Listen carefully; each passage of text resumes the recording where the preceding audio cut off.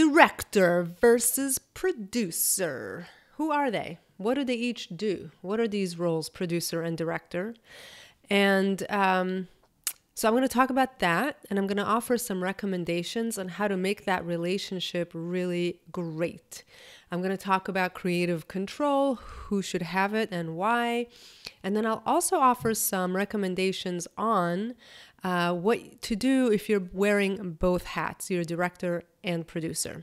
If you have any questions, ask below in the comment section. And if you're finding this useful, you know what to do. That thing.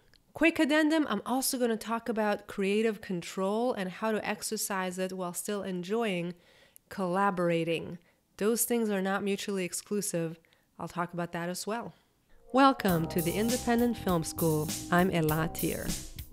What's a film producer? Please forgive me if you already know this. I'm just making no assumptions about what people know. This is the person who oversees the entire operation, whether they're hired by a production company or they own the project. They choose the project, basically, the script, the director, the key players, and they oversee the whole thing to make sure that it all happens and on track, on time, on budget, etc. They oversee the entire thing. They may also be the person who makes sure the resources are there, the right people, the right funding, resources, whatever is needed.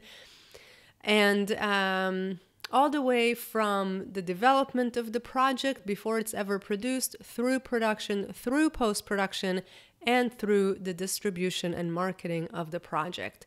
They oversee it all. What's a director? A film director is the person whose job it is to look at a script and possibly work with the writer to get the script to the best possible shape it can be in.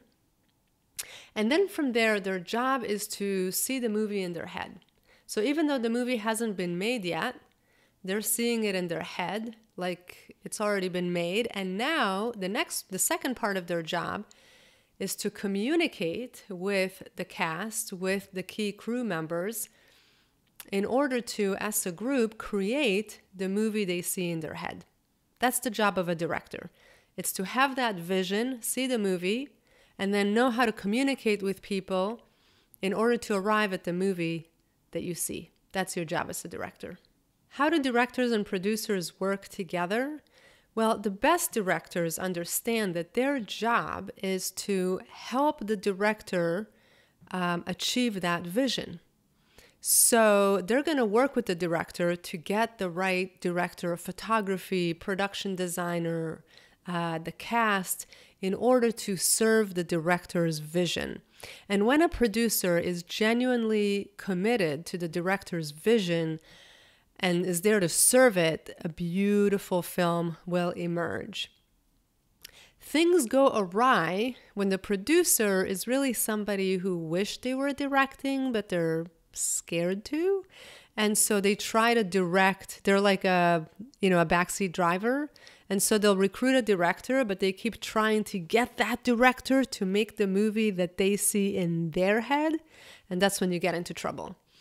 It comes off and often is an issue of like ego, right? That's where the egos come in. And it's like, are you giving me input for input's sake, or are you actually trying to help me as a director realize my vision?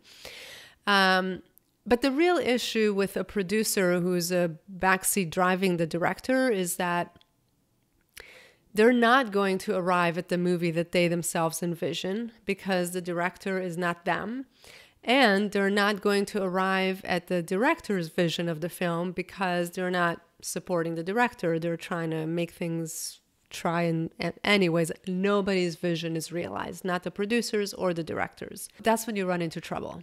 So the best collaborations between producers and directors are very clear-cut. The producer is there because they're excited about the script and that director's vision for that script, and they are thrilled to support the director to arrive at that vision. So who should have creative control of a film? And I'm talking about independent films. When you're dealing with the studio system, it's a whole other ballgame. They're crunching numbers and thinking about the bottom line And somehow, despite that, every once in a while you get a great film. It's art corporatized, right? I'm talking about independent films. Who should have creative control, the producer or the director? Firstly, what's creative control? I'm talking specifically about who decides that the script is done. This is the script we're filming. So it's having final approval rights on the script.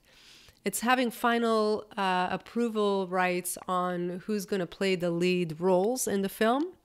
And it's final approval rights on the edit. So when you're cutting the film, who gets to say, it's done, this is the film?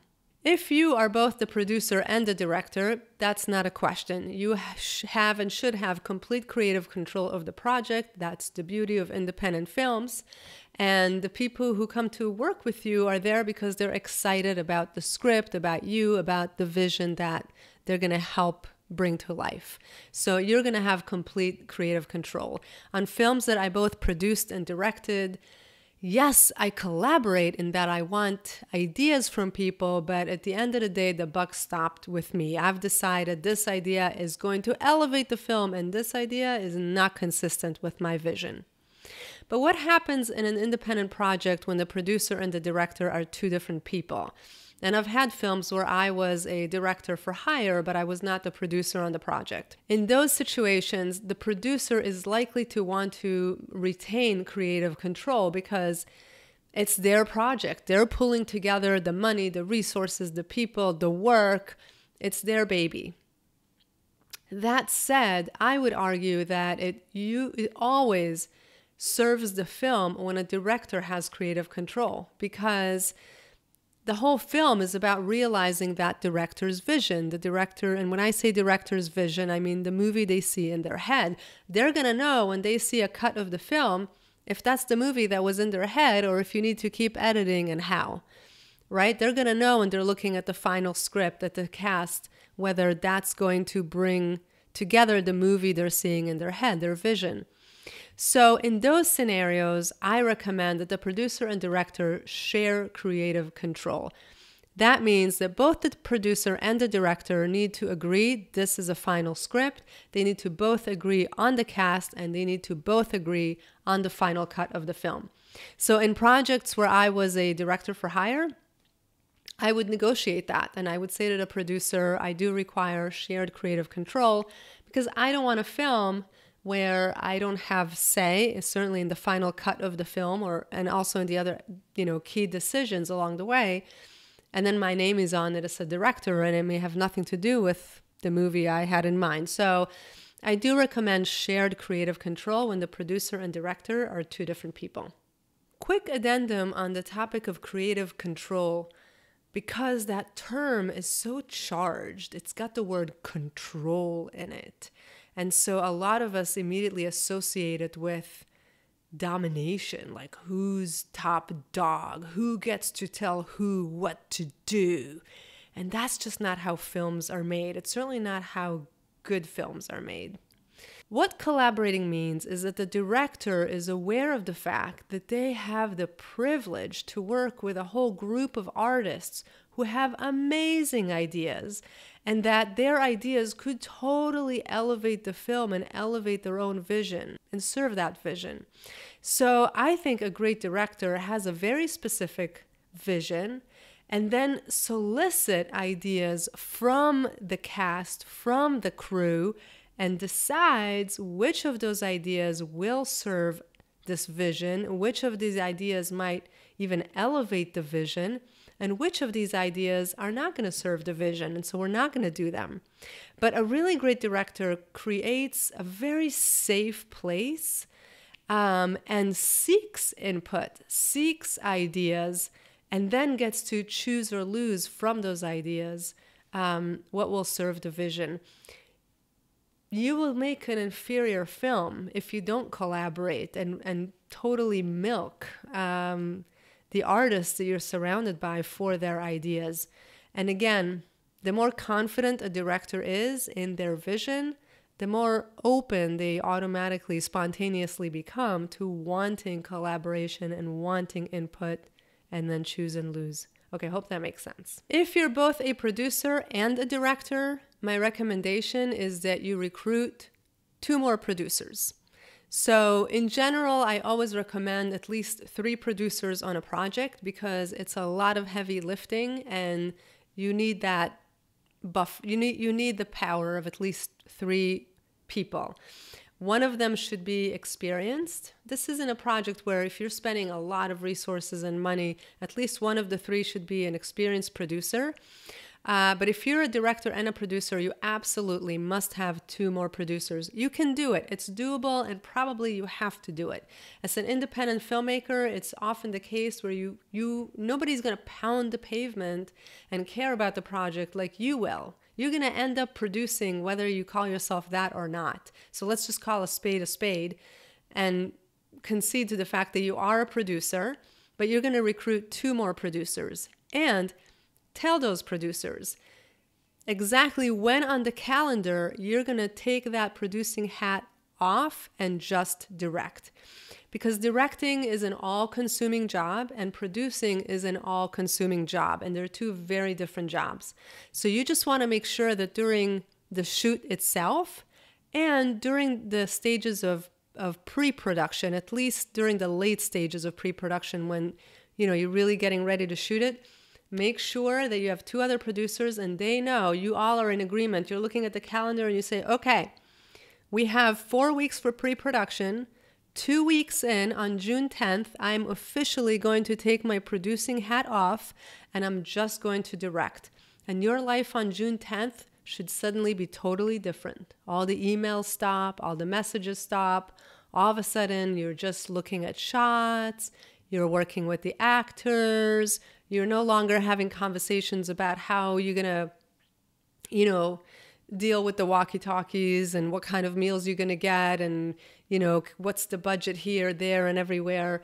You take the producing hat off and you just direct. And during the shoot, it's critical to do that. During the shoot itself, you need to be completely blind to all the concerns of production and just focus on your actors, on your shots, on directing the movie, on making sure that that vision of the movie in your head is what's happening on the screen.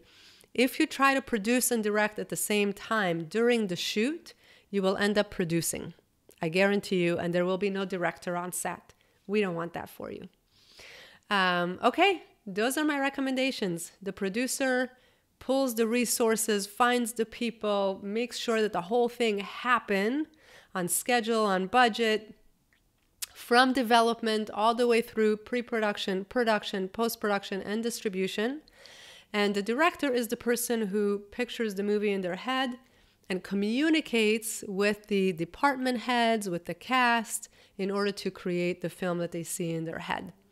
Okay? I recommend shared creative control if you're not both director and producer. If you are both, you should have complete creative control, even if you do recruit more producers to help you. If you're both producer and director, make sure to take the producing hat off during pre-production and while you're shooting. Okay, if you have any questions, ask below and I'd love to answer them. All right. Click the link below to join my free masterclass, the Film Directing Crash Course, 90 minutes of what you need to know about shot planning, working with actors, becoming the wonderful director you could be. I offer this masterclass just once a year, so click the link, don't miss it. If you did miss it, click the link anyways and join the Independent Film School. I offer free training sessions like that one to screenwriters and filmmakers all the time. I'll see you in there.